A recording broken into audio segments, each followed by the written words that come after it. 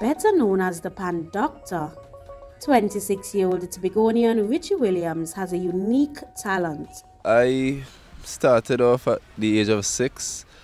Since a small growing up, I always could have played anything by ear. Through my father, Pan Jumbi, I believe he is #1 in the world. You know, it hard to just learn and practice to do by ear. It's something that comes natural from inside. Richie said his ability to play the steel pan has opened many doors.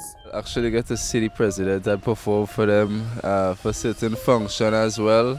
They respect around the community. Like basically anywhere I go in Trinidad and Tobago, most people hail me, "Pan Doctor, how you going?" You know, so it does fill me with comfort. The Pan Doc was also presented with an opportunity to perform regionally, which he is pursuing. But not only is the skilled musician focused on entertaining others, he's imparting knowledge.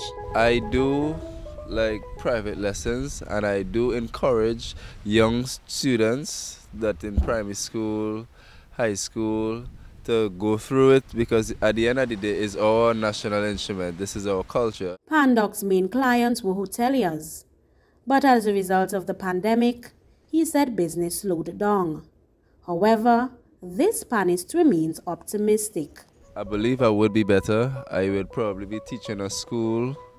I think my stage will be a bigger platform because I try to push my YouTube page, you know, and try to push my music a little further than what it is right now. If you ever visit Tobago, you may spot the Pan Doctor at the Strawberry Beach facility, a gas station or popular supermarkets. Ask him to play your favorite song. I am Caricia Douglas for TTT News, and I love Tobago.